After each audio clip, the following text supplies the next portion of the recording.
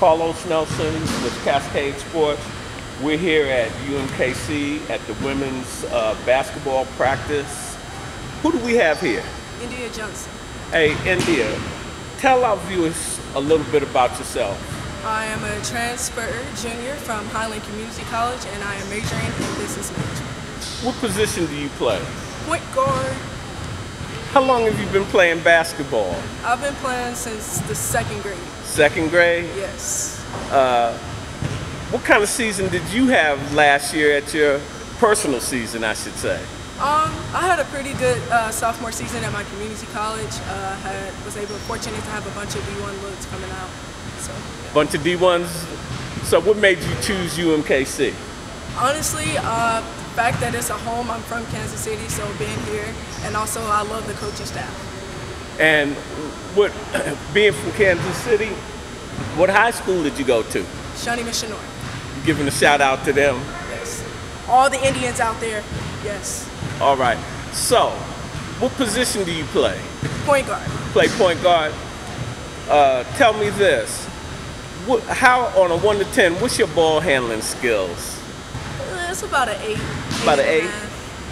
When the team gets out of sync, can you get the team back in sync without the coach calling timeout? Honestly speaking, I'm not there fully yet, but I am starting to get there. Being my first year here, so still learning everyone. Even though you're a point, you got a shot? Yes. You got a shot? You back them up off you?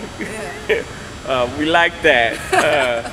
So, coming to UMKC, meeting the new girls, how are you gelling with them?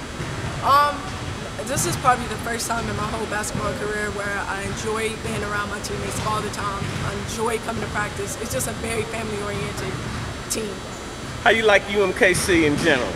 I love it, actually. It's very, you have a bunch of support from athletes, different students coming up to you. I really enjoy it. Being a student athlete, how important is getting your education?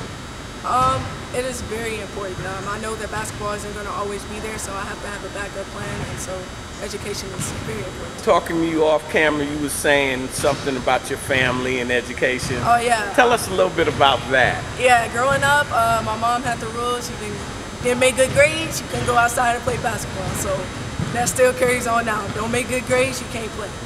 So what kind of season are you looking forward to? I think that we're going to go out there and compete. We're going to shock a lot of people, and we're just going to play hard and, try to put UMKC back on the map.